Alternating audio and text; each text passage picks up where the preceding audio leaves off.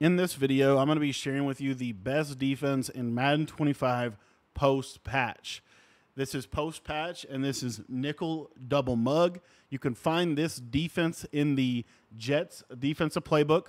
If you want to get my entire double mug defensive ebook, it is getting completely updated in light of this most recent patch, and you can get access to that by becoming a school member at school.com/Cody Ballard. The link to sign up is going to be in the description for $10. You get access to everything on the site, all of the college ebooks, all of the Madden ebooks, all of the updates. When patches come out, we update everything for you guys to make sure you have the most up-to-date way to utilize all of the material. So if you want to get access to that, again, that's going to be in the description.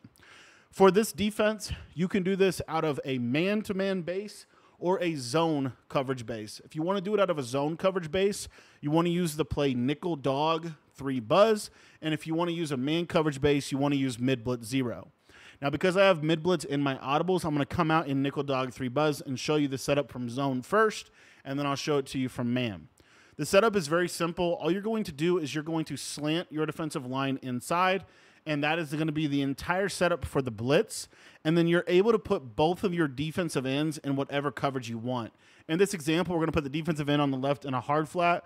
We're going to put the slot corner on the right in a hard flat. And then we're going to put our right side defensive end, who I like to use her for this defense, into a vertical hook. And we're going to just kind of slide him in so that he's kind of touching this guy. You don't have to do that, but I do think it makes the blitz a little bit better. If you want to shade underneath, you can. At the snap of the ball, you're just going to basically run to the right and then go into coverage. You can you can click the square button or the X button on Xbox, and then you can hold your left joystick in place. That way it's preset. And what you're going to see is that this blitz is the best blitz in Madden 25 post-patch. Now I'm going to show you how to do that same exact setup from a man-to-man coverage look.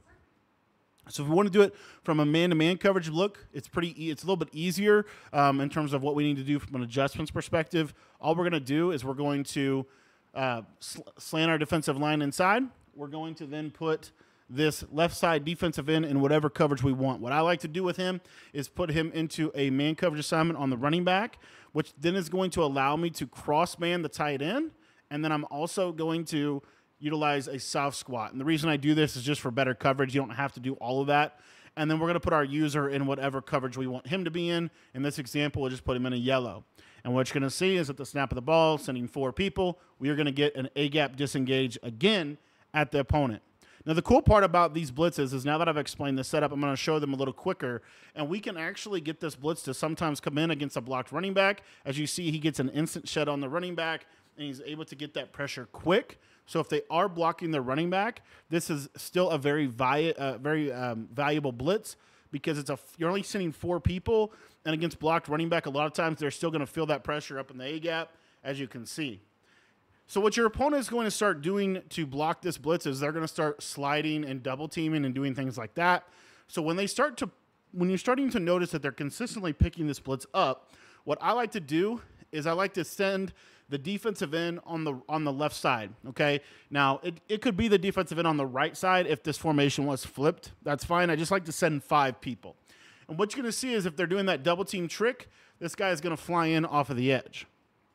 Now, the last thing that I want to show you is let's say that they're doing like a half slide and they're blocking the running back. If they're doing something like this is probably the best way that they can block this blitz. And so what I like to do is I like to go ahead and use either of these safeties, and I actually don't like to move them. The reason I don't like to move them is because I don't want the user to know pre-snap what's going on. If you want to bring your safeties into the box every play, in zone you can show blitz, or in man you can press. But you see how we're just going to be sitting back here.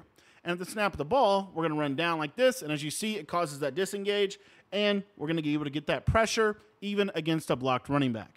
This is why this is the best defense in Madden post-patch, because defense is centered around pressure, and this is the best way to get pressure post-patch.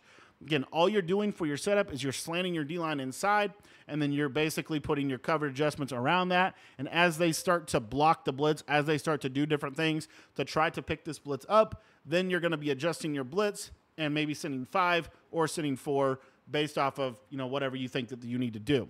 Thanks for watching this video. To find our entire defensive ebook on this, make sure that you join our school community. The link is going to be down in the description below.